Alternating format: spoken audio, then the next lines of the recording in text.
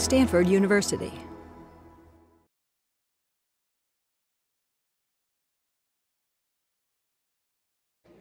Good morning, everyone. Welcome to the panel discussion on industrial decarbonization. I'm Steve Eglash. I'm Director of the Applied Energy Division at SLAC National Accelerator Lab and Interim Chief Research Officer, and I'm your moderator today. The industrial and transportation sectors are difficult to decarbonize. Steelmaking, concrete production, oil and gas production, the chemical industry, food, forestry, and paper are all using large amounts of heat that's typically produced today using fossil fuels.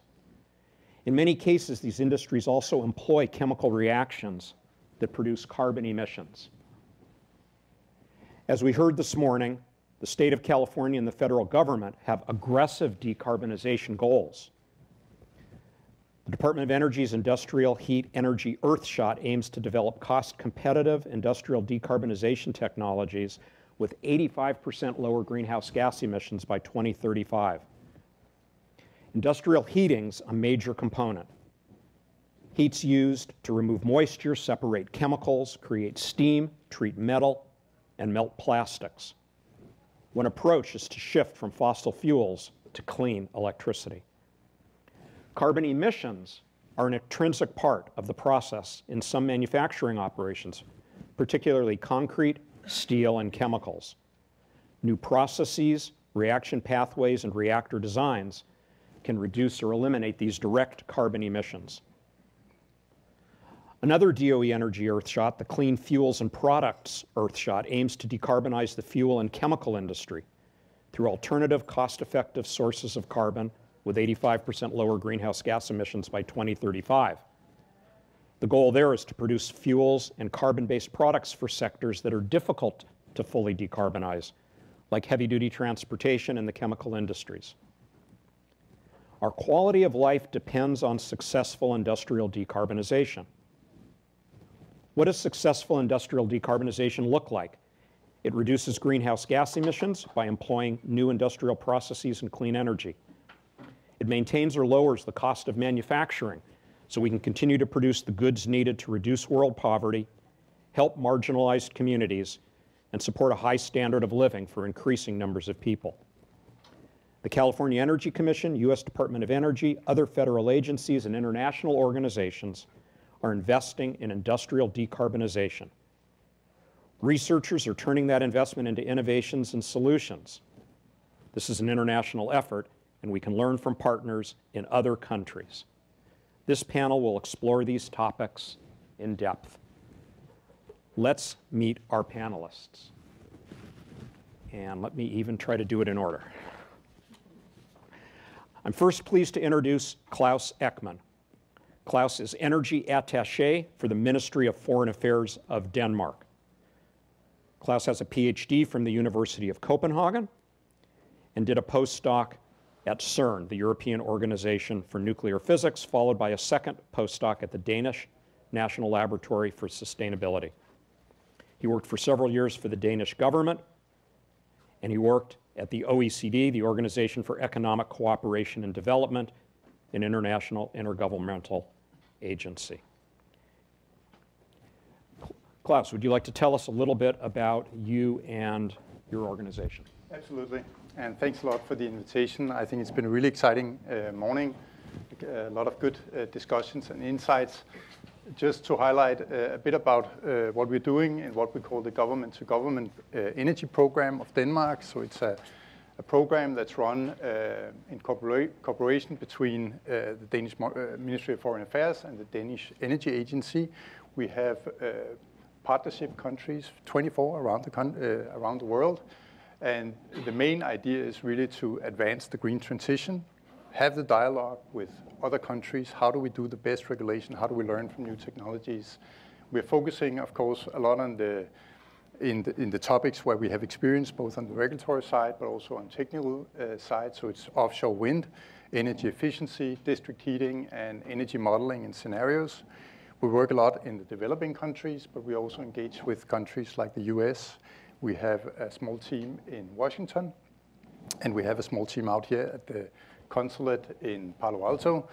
We have a very close collaboration with our partner here, California Energy Commission, where we exchange knowledge and ideas about offshore wind, energy efficiency in buildings, and the topic of today, energy efficiency in industry. And I'm looking forward to the discussion. Thank you, Claus. I'm pleased to introduce Leora Dresselhaus-Marais. Leora is Assistant Professor of Material Science and Engineering here at Stanford. Leora studies how modern methods can update old-school materials processing and manufacturing for sustainability, focusing on processes like extraction, forming, and functional properties of metallic materials, with particular attention to steel making and metal 3D printing.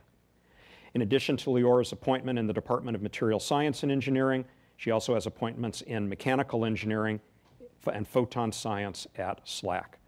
She has a PhD from MIT, and she was a Lawrence Fellow at Lawrence Livermore National Lab.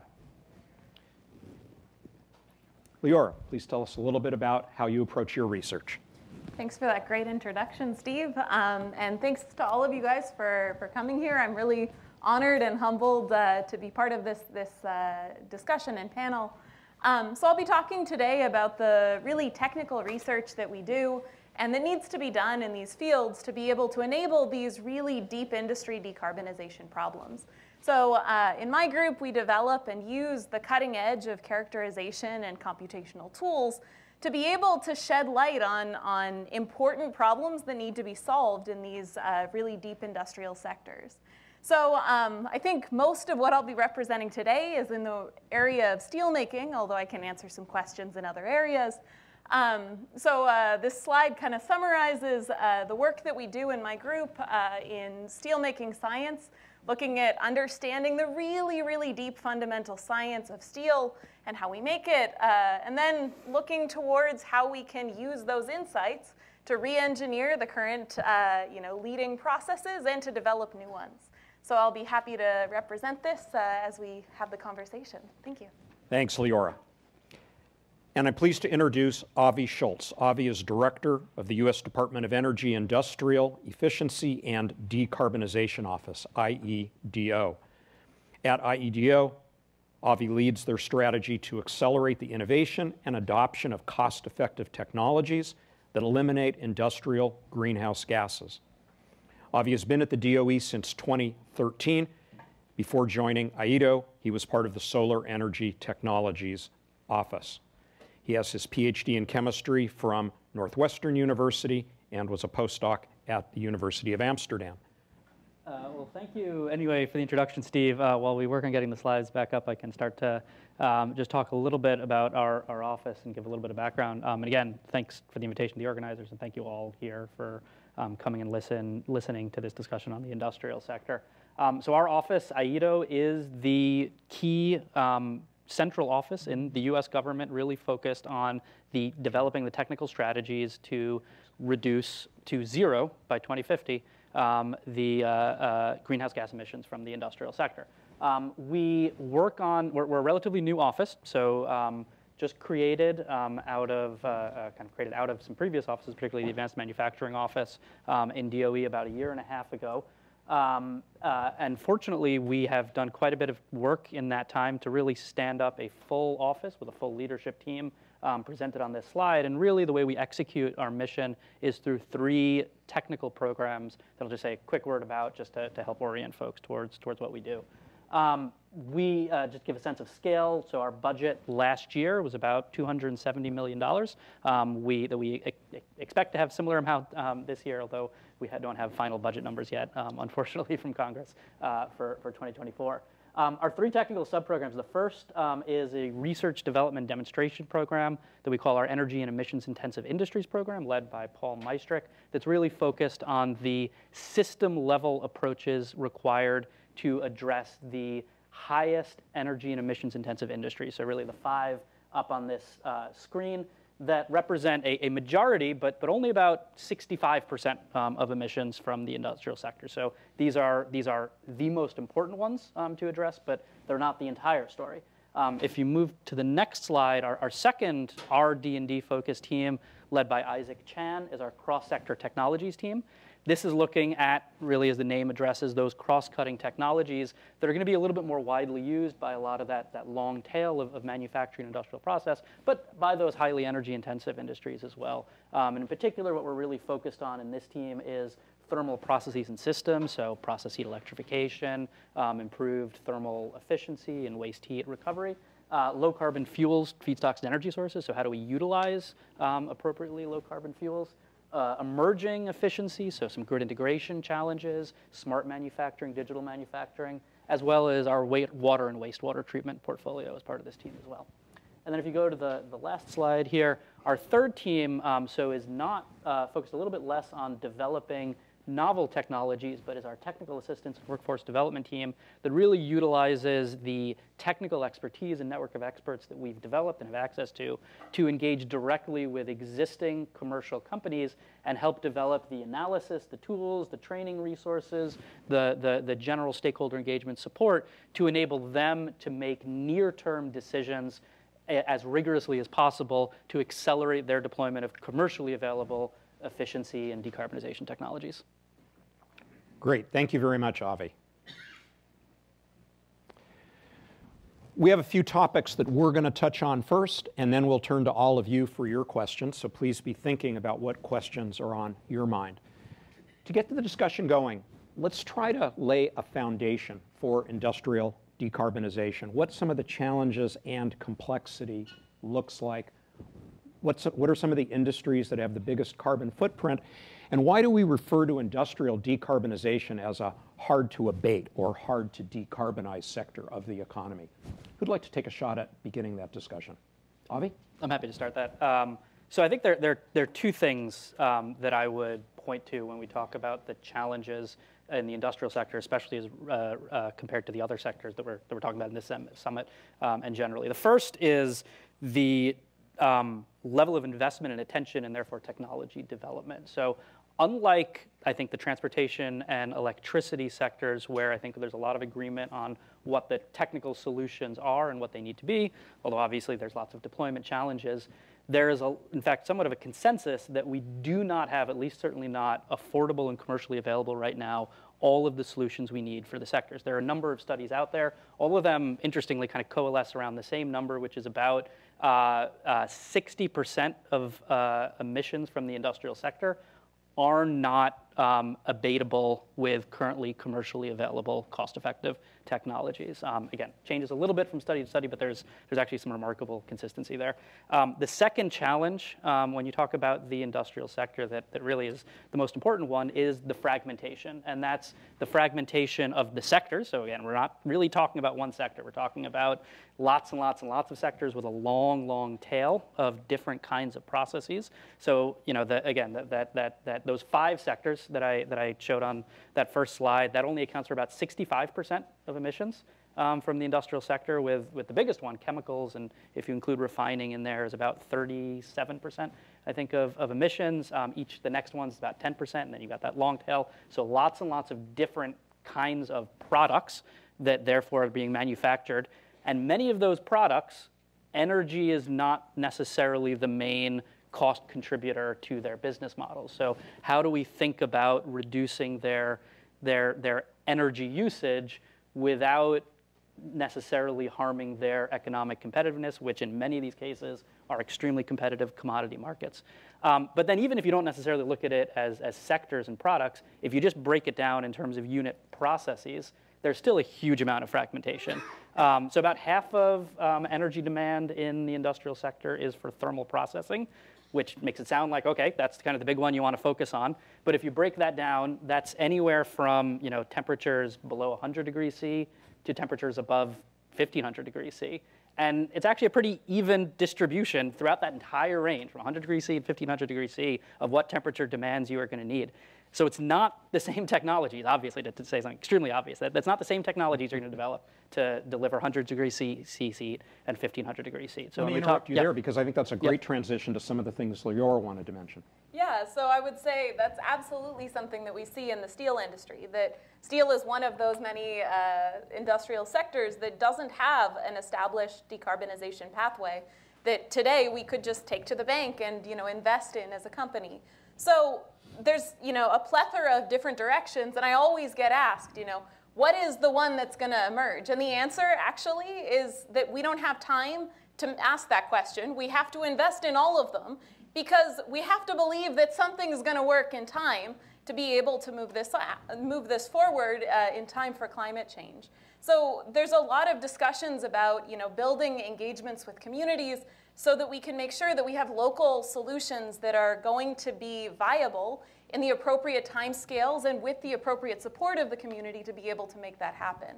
But it's absolutely something that is not a one-size-fits-all, that you need to invest in a really, really versatile economy far beyond what has been perfected for 2,000 years in the iron-making industry. So it's a big push, and a push that the industry is making great strides on moving forward in. Did you want to comment on this topic, Claus? No, I totally agree. I mean, cost and fragmentations obviously is two of the main barriers. I think if I should add a third one, I would say thinking about the whole system, thinking beyond the industrial processes and see what are the products we're actually producing, how are we using them. I went to Denmark last year in the summer break, and I visited an old medieval castle, and it had, the bottom wall, the walls at the lower levels were very thick, and they are thinner and thinner the higher you go up in the building. It was just very difficult to get the materials at that point, and they had to do it like that because that was the most efficient way. Today, we build a concrete building. We prefabricate a standard wall, a standard element that can sustain the weight of the whole building, and then we just stack them on top. So there's enormous potential for optimizing the way we use cement, and it's just so many different aspects where we need to think beyond what's actually going on at the plant and think about how we use the products and think about smarter ways to use products and develop products in the future. And I think that's an important part of industrial decarbonization. Thank you. I want to talk about electricity for a moment. Let's think about the role of a 100% clean electric grid. We don't have it yet, but as a nation and world, we're making good progress toward 100% clean grid. What's the role of that clean grid in industrial decarbonization? How much of the problem can that solve? And what other technologies like clean hydrogen are also relevant? And where we'll go with that in a minute, I think, is as we add more industrial processes to the grid, processes that are currently using fossil fuels, how can we avoid trading one problem for another potentially bigger problem? Who'd like to get us started on electricity? Maybe I'll go first. So that's a really important question, and it's a question that a lot of us, especially the people in industry, are really scratching their heads about, because these are really, really energy-intensive industries already without trying to electrify everything. And I did a calculation at some point, and if every step in steelmaking was 100% efficient, which of course it isn't by a long shot, in fact, that would be a pretty significant amount of the global grid. So when we ask ourselves about equity in energy and in dispensaries, this question of can we shift this to a distributed system, that just doesn't work for most of these industries. So we have to rethink how we're going to design microgrids and things like that to enable electrification in some of these industries. And to a large extent, we also have to think more creatively about how we can use alternative fuel stocks, including things like concentrated solar and other types of really different ways of using and harnessing energy sources. Did you want to comment on that, Claus? I just remember what David Hochschild said earlier today, right? Electrification of almost everything. And I think it goes for the industrial sector also. When you do electrification, the system just becomes much more efficient. Electric motors are more efficient. Heat pumps are so much more efficient. There's an enormous potential. And I would actually believe that it will also be cheaper at the end of the day if we manage to build out the grid and let the industrial complex be an active part of the grid, setting up incentives so that they actually participate in the grid. And there's some really exciting things going on there. Heat storage was also mentioned earlier. We have high temperature heat storage coming into the industrial sector in Denmark. I think that those are some of the solutions we need to look at in order to decarbonize and electrify as much as possible of the industrial sector. But at the end of the day, it's almost everything. We will still have something we need to find other solutions to. I hope we'll get around to talking about some scientific research in this area before we run out of time today, but let me just jump for a moment to you, Leora, if I can, because I know you're also thinking about new processes that are intrinsically more energy efficient, less carbon generating, or perhaps that take advantage of some of the, what would we say, Claus, the finesse that electricity offers. Do you want to say a word about the role of research and science in changing the way we do these things? Sure, yeah. So there's definitely an important area here to think about how we can use electricity and use these alternative, light from the sky, things like that, to be able to redesign these processes. And that's something where, industry today doesn't do it that way. I go to steelmaking conferences and I get almost laughed off the stage when I bring these things up. But that's not, the way that we need to think about these things. We have to push the envelope on what fundamental science really can actually do. Because, I was chatting with people at a synchrotron lately, and they were saying, oh yeah, we reduce iron oxides with just vacuum all the time. And, why isn't a steelmaking person thinking about that, right? So we need to think about how we can translate some of these really fundamental science things that have been known for centuries back to the industrial sector to be able to make a difference. In my group, we're looking at this from the perspective of using light and photochemistry to be able to redesign iron ore extraction. And we have some new projects looking at using electricity to do that in other areas, in other mining and extraction sectors. So I think there's a lot of opportunities for fundamental research here, but it's important to think at every scale and to think towards how it would be applied as well. I was going to move on and ask some questions about energy justice and energy equity. And Avi, if it's okay with you, I was going to start with you because the Department of Energy and the current administration has made that an important part of their approach. Energy justice and energy equity need to be critical parts of our industrial decarbonization plan. I want to focus on a couple aspects of that. We certainly want to be sensitive to the conditions of the people who live and work near or in these plants that we're moving to decarbonize. Industrial decarbonization may provide opportunities to improve the environment that they live and work in. But we just heard about the additional stress on the electric system. So an additional consideration is that we don't want to make things worse for people who already struggle from inadequate access to inexpensive, clean, and ample electricity.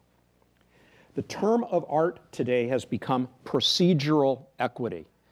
The idea is to not have someone sitting in Sacramento or Washington or Palo Alto arrogantly imagine what people in disadvantaged communities need, but to make sure that people from all communities are fully engaged as participants in the planning and execution of things like industrial decarbonization. With that as background, perhaps you can tell us a little bit about how you think about this and how you'd like all of us to think about this. Absolutely, and I'll note before getting into it as well that like in IETO, not just, well, in DOE, not, of course we're thinking about this in energy overall, and the important, exactly as Steve was saying, the really important context for energy environmental justice that we need to keep in mind for the entire energy sector. But in IETO, we approach this with the full recognition that the industrial sector has been the worst offender of this historically. We're not, yes, there are all the emissions challenges of natural gas combustion, but when you look at, the chemical sector, you look at the environmental pollution that has occurred in places like Louisiana and other parts of the country with, extreme contamination of environmental, the environment. It is essential that as we think about our greenhouse gas goals in IETO, we are not thinking about them separately from the broader environmental contamination goals. So that's the first thing. As we approach this, we are all, to the extent that we're doing analysis, strategic direction for greenhouse gas reduction, greenhouse gas emissions reduction, the additional pollutant emissions are not an afterthought. they are incorporated in all of our analysis. They are incorporated in all of our strategies, particularly, for example, in the chemical sector. Again, we've been a leader within the federal government in developing principles around sustainable chemistry. We actually just helped contribute to a report that was released out of OSTP recently on sustainable chemistry and how the federal government can further those goals.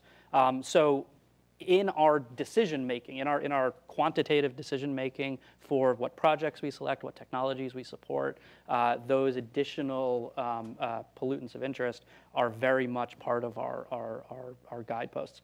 On a more practical level, one of the ways in which we implement this decision making throughout all of our work, both in IETO as well as in a lot of the more recent demonstration deployment focused efforts in DOE, like through the Office of Clean Energy Demonstrations, is what we call our community benefits plans. And what this is it's a process by which we are institutionalizing within all of our funding and efforts all of these energy and environmental justice principles. And what I mean by institutionalizing them is it's not just saying, okay, you got to give us a plan and we'll 10% of your score in your application as we review these will contribute, which we do. But what it means is that as part of your statement of work and as no-go decision-making milestones, we will ask you to propose, negotiate with you, and then hold you to these community benefits plans, which involve, again, not that it's not important, but not just kind of this level of analysis of, okay, what are the broader environmental implications? It involves, well, okay, how many people from the communities in which you're actually working, how many are you going to employ as interns? How are you going to support diverse workforce pipelines for the companies that you're developing? So if we're investing in you as a company at DOE, you need to commit to us that you're going to work with these communities. And again, not just come in, drop down a plant, wave goodbye as you go back to your home, but how are you actually going to create a pipeline to these communities for employment? How are you going to engage with them meaningfully in stakeholder processes to get their input on the technology that you're developing and how you're going to engage with these communities, and a number of these other issues. So we are in DOE very much trying to, again, put meat on the bone and holding companies to these goals as a condition of our funding. Thank you, Avi. And I hope everyone here who writes and submits proposals realize that you just got suggestions on how to write proposals that have a greater chance of getting funded by the DOE. Anyone else want to comment on this subject? I could comment a little bit. I take my hat off to what you guys are doing at IETO. It's been really inspirational to see, and I think that we as researchers learn a lot from being held to requirements to do life cycle analysis on the research as we're starting it up, so that we can evaluate. Will this actually negatively impact the societies that are around it, the actual communities? And towards that, I think that also as we're thinking towards what are the new technologies, we also have to think towards what are the workforces that we need to hire to be able to make these types of technologies work. And so we've had a lot of discussions with startup companies in Oakland in one of the regional hubs where they have a lot of kind of incubators. And having that discussion about how do you train the community to be able to do things that require some knowledge of AI to be able to get started. Well, you need to figure out how to work with the educational systems, the communities, and things so that it's not let's figure out how to do it in hindsight, but let's figure out how to set up the infrastructure to do this over the longer term. Thank you. Claus, let me start with you with a question about international perspectives and regulation and policy. Almost for certain, the best technology, the best science, and even acceptable economics aren't going to be enough to get us where we want to go. Almost for sure there's a role for regulation and policy as well, and so I'd like to spend a few minutes there. Additionally, we can learn some things from other countries, and from Claus we can hear a bit about how Denmark has approached things and the successes they've had. Yes, I think it's my job to have this international collaboration and knowledge exchange on policies. And of course, I think it's super important. I mean, we've done industrial decarbonization policies in so many different countries for so many years. We need to learn from each other and pick out the best practices from around the world and see how we can implement it. And I'm just grateful to have this job and have this dialogue with you. And we're grateful to have you here in Palo Alto with us. I wouldn't claim that we've solved the issue in Denmark. We still have a lot of industries that are based on fossil fuels. We still have a lot of emissions.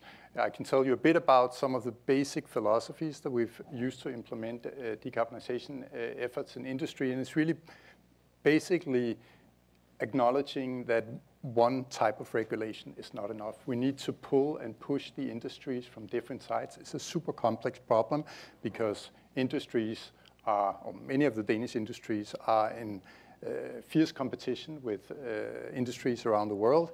And so we need to think very well about how to do this. And I want to mention 4 types of basic regulation that we've implemented. The first one is economic. Of course, we need to have some kind of tax. We have the European emission trading system now that's giving an economic push to the industries. We have positive economic pull in terms of subsidies and support schemes for industrial decarbonization and efficiency. So those were the economic. We have normative regulation where we set standards for appliances. We set standards and limits not to the CO2, that's difficult, but to the air pollution, and it's linked to the CO2. We have what we call information regulation, really trying to make sure that the industries are aware of how much energy they waste. We've implemented energy management back in the 90s and linked it up to a tax credit, which was super efficient. Industries came back to us 5-10 years later and say, thank you, we actually saved a lot of money, because now we realized that we could actually do things in a much smarter way. Sometimes you have the tendencies just to focus on your production and the main core of your business and forget that you could actually install a heat pump here and save a lot of money. So it's been a big success. I think Danish industry today is among the most energy efficient in Europe, and it's a competitive advantage. We have had over the last couple of years very high energy prices, and it's just good for business at the end of the day. So information, and finally, of course, supporting the new technologies as we talked about. Fundamental change needs fundamental research. I will believe that we need to continue to support basic research, but also demonstration and early support for new technologies to get them out and working in society. So those are the things we've done in Denmark. We are far from there yet, but we are moving on, and I'm happy to share the experience and also learn from your experiences. We don't have a lot of dialogue around low-income communities and how it affects how industrial decarbonization affects that. We have a strong welfare state.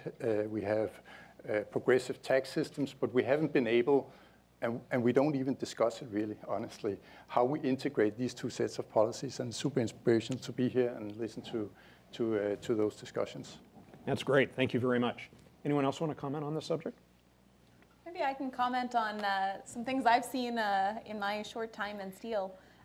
So I think legislation is really important from a few different perspectives on kind of enabling things that are seemingly obvious opportunities. So I'll give an example we actually saw in the field.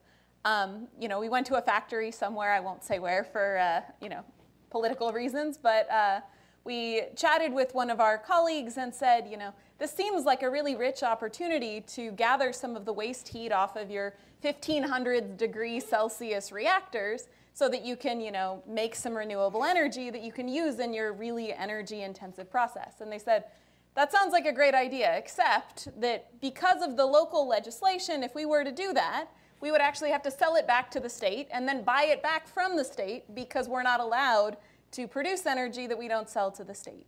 So this is a really great example of a case where a piece of legislation that absolutely has helped to shift the grid in that state to renewables ultimately has some unintended consequences. And so I think we need to work carefully with policymakers as well to make sure that the legislature that we pass has the intended applications and impacts on the communities. Very good. Do we have any questions from the audience at this point? And do we still have the microphones available? We do have. And let's use the microphones because I believe this is being recorded.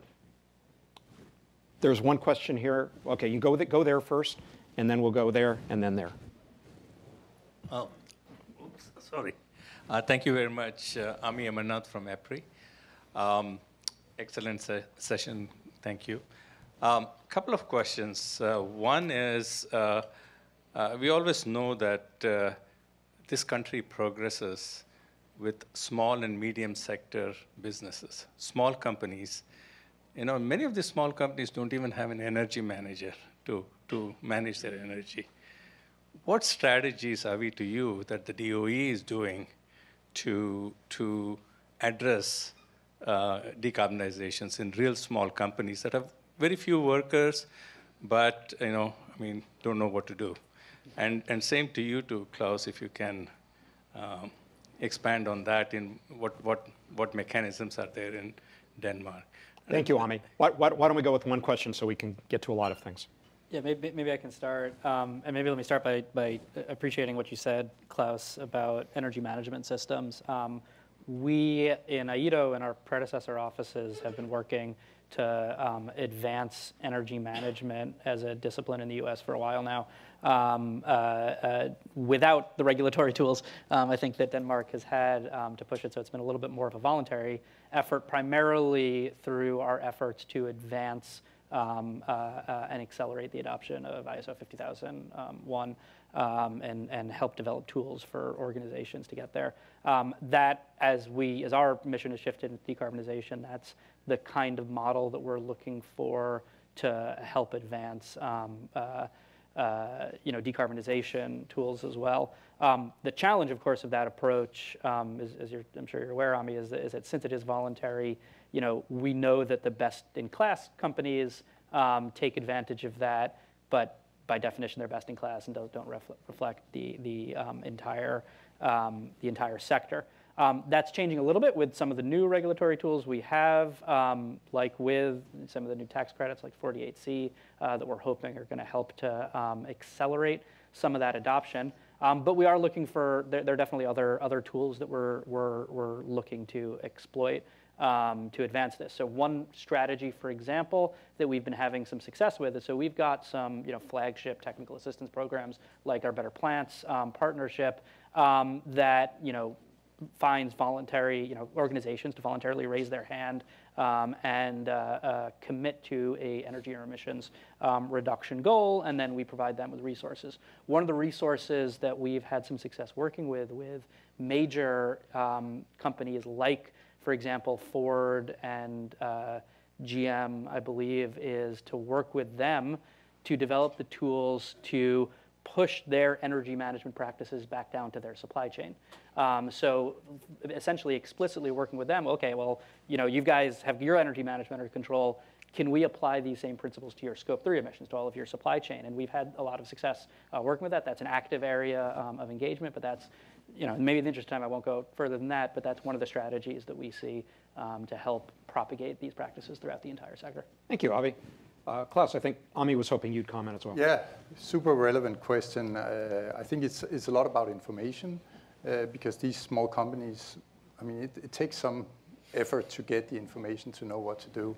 In Denmark, we worked with energy management, but we also introduced what we call energy management light that was made so that it's a bit easier and maybe more accessible for smaller companies. And then we work with the organized, most of these companies are organized, so we work with the organizations and try to see if they can push different solutions and push information out there and see if we can get it that way, and then we tax them. You're next. Hi, this is Rayjon with BSF. So we're a major chemical company, so decarbonization is, of course, important. So we talk about technology. How do we support the new technology to drive this? I'm just wondering for Avi's comment, from DOE side, there are offices already supporting some clean tech, for example, hydrogen fuel cells. How does your office work with other offices supporting these technologies, or maybe you're focusing on a different area? Thank you, Ree.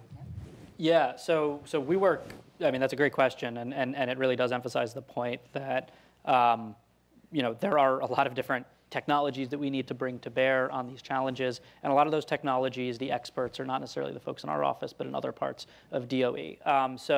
I mean, that comes through in a lot of different ways. So in the hydrogen example, we work really closely. So there's a hydrogen and fuel cells technology office. We work very closely with them. They, you've got to portion out responsibilities somehow. So they work on the fuel cell manufacturing, fuel cell technology development, and the hydrogen production technologies. Where our expertise comes in is the industrial utilization of that. So what we focus on is the industrial utilization of hydrogen. And so what does that look like if you're combusting hydrogen? What are those we all know there's a lot of technology development needs to happen there. There's a lot of ancillary equipment that needs to be developed, practices that need to be developed. And similar for other technologies like, for example, low carbon thermal energy. So electrification is certainly one avenue towards that, but we know there are other low-carbon thermal technologies out there. As Steve said, I came from the solar office, where I work closely, carefully on concentrating solar thermal power. Geothermal power is an option that can be applied here. And so we work really closely with that. For one model for what that looks like, for example, is that we just, so last summer we announced, and just a couple weeks ago, actually kicked off and started operation of what we call our on-site TAPs, our on-site energy technical assistance partnerships. And what this is a regional group of technical assistance partnership networks that engage directly with industrial facilities and other large energy consumers in their regions, and provides a central clearinghouse of technical as well as policy expertise to how these facilities can deploy on-site, on-facility energy resources for their applications. So that is all the above, whether that is electrified technologies, batteries, heat pumps, geothermal, solar thermal, PV, on-site wind, et cetera, et cetera. And so where we're really focused on is in bringing all of these technologies together and providing both the input for the technology developers as well as the output for the industrial facilities to be able to engage with this ecosystem of technologies. Thank you. I see a couple questions there, but we have a couple queued up here first, and I see you, but I think there was one waiting in the back. Who was that who had put up their hand earlier? Okay. Let's go there. Let's go there, then there, and then we'll move over there. Okay, hello. Thank you for the panel and the discussion. My name is Sneha Agadi, and I work at the Green Lining Institute. So we are a policy advocacy organization working with previously redlined communities. So I'm really excited to hear more about the community benefits agreements. And one question that I was curious is, are the go, no-go milestones that you were mentioning, is that something that is open to the public? So groups that are in an area where there's a new facility or plant can be aware of those and kind of contribute to that process? Yeah, unfortunately, I mean, those statements of work are inherently confidential, right? I mean, they involve, in order for them to be meaningful, they include quantitative targets that generally are business sensitive, that are proprietary information.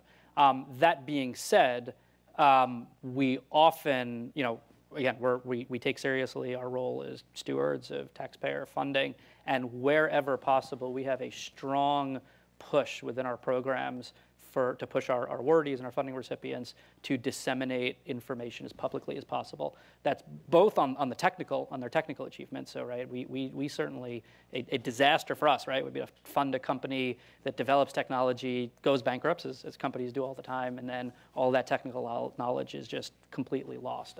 So we do everything in our power to really push on dissemination. That's just as true for those community engagement points, right? And what's the point of community engagement if nobody knows you're doing it, right? And so certainly when we have those milestones around stakeholder engagement and community engagement, we absolutely do, kind of the publicity of that and the public engagement part of that is very much something that we push. But we don't directly publicize the contractual milestones that we negotiate. It's an interesting question, though, and I think the idea that in the future, perhaps these community benefits plans should have a mandatory public reporting component of them is an interesting idea worth thinking about. I do want to say that this part of what the federal government, particularly the DOE, is doing is really remarkable and underappreciated. Avi's told us about community benefits plans. There are also Justice 40 plans. There are also DEIA plans. all of us who are in the business of writing and reviewing proposals know that these are a major part of the work that goes into writing a proposal. The people writing the most successful proposals try to engage with community organizations, people doing economic development regionally in the development of their proposals. And so this has just been a remarkable shift in federal funding for R&D in the energy space in recent years. I think we're going here next.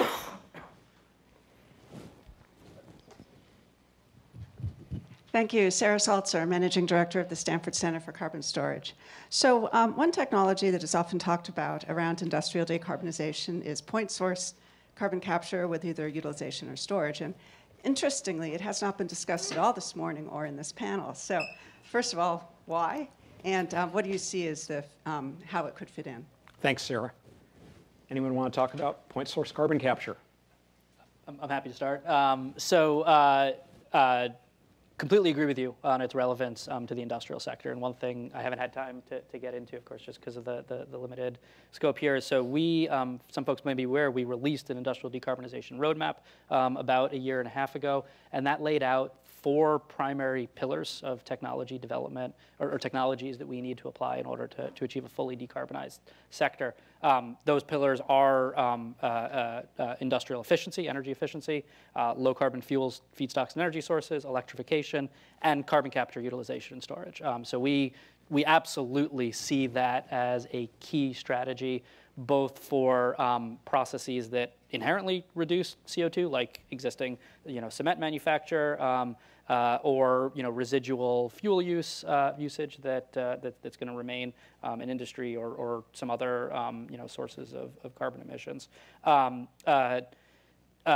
One of the reasons I didn't quite emphasize it in my discussion of the office is because that's another one of those areas where we work really closely with other offices in DOE. So the Office of Fossil Energy and Carbon Management in DOE really is the center point of technology development for carbon capture and sequestration technologies. We work very, very closely with them. In fact, I should note, so just last week we announced a new funding opportunity, $83 million funding opportunity for our energy emissions intensive industries team. That includes a topic that we are funding jointly with the Office of Fossil Energy Carbon Management and the Office of Hydrogen Fuel Cell Technologies on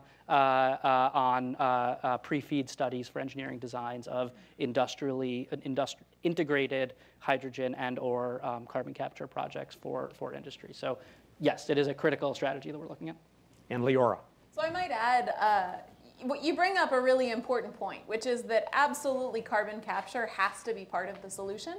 And figuring out how to either do the utilization or the storage is a really important point for the scalability and understanding how it fits into the business structures. The reason why I think it often ends up getting stressed a little bit less at workshops like this is because that's typically, at least what I've found, the one that's easier to sell because it's the one that requires the least redesign of the entire infrastructure. And at least in the steel industry, and I would say concrete is kind of like this as well, the scale is so massive, 3.5 gigatons per year of carbon dioxide, that's just from one industry, that it makes its own problem, and even 5% that doesn't get captured is still a huge emission. And so we have to be thinking both about carbon capture for the things that can't be decarbonized, but also pushing really hard at the full redesign because the redesign is much harder to implement. Let's try an experiment together. We have 5 minutes and a lot more people who want to ask questions. Let's try the 10-second question and the 30-second answer. The answer is allowed to make 1 point with no elaboration, and we'll see if we can get to as many questions as possible. You're up first. Yeah, mine maybe is a little bit longer than 10 seconds. Sorry. But I want to keep up with 1 point about the Scope 3 supply chain aspect. So I'm Jerry. I'm the founder of a startup called CarbonSense, where we do energy and carbon management system for factories. And one huge problem is, even on the same table, the American standard and the European standard and the Chinese standard when it comes to life cycle assessment is not standardized. So I'm really curious, what's your take on this? What's going to be the future? And the second thing is... Nope, one thing. Okay, yeah. Thank you. You're next. Someone answer the question. I would say life cycle analysis has notoriously large error bars, and that's something that as we prioritize these life cycle analyses, we really need to find opportunities to standardize and build a community for. Thank you. And to be continued over lunch, I'm sure. You're next. James Ted from Group Beyond. I'll keep it to 10 seconds. We've heard about electrifying everything, almost everything, becoming a good citizen. A key part of that is using that electricity at the right time, flexibility. We haven't heard much about that. Are you able to build that into the designs of the electrified industrial decarbonization? One of our favorite questions. Leora, I think we need to give you a shot at that, don't we? Absolutely. So that's something that we think about quite a bit of, these industries that are really historically, continuous, consistent flows, that we need to completely redesign how we think about the solutions, because the strategies you should use are completely different. And that's where cross-pollination between these different fields, bringing together someone from the grid management with somebody from, steel design or iron making, or concrete making, it's required to completely change how we think about this. A really great point. And an active area of research. Klaus, you wanted to? Yeah, no, this is a topic that takes up a lot of attention in Denmark, and we're actually progressing very rapidly these days with a lot of activity in the industrial sector on demand response. And I think the main reason for that is the market framework that we put up around it. So industries have the opportunity to participate not only in the spot market price of power, they have dynamic tariffs, but they can also feed into ancillary services and actually make a lot of money there. So this is something that's super important, and I think the main answer to that question is implement the right market framework, get competition and innovation out in that space, and it will happen very, very quickly. Thank you. Next, here.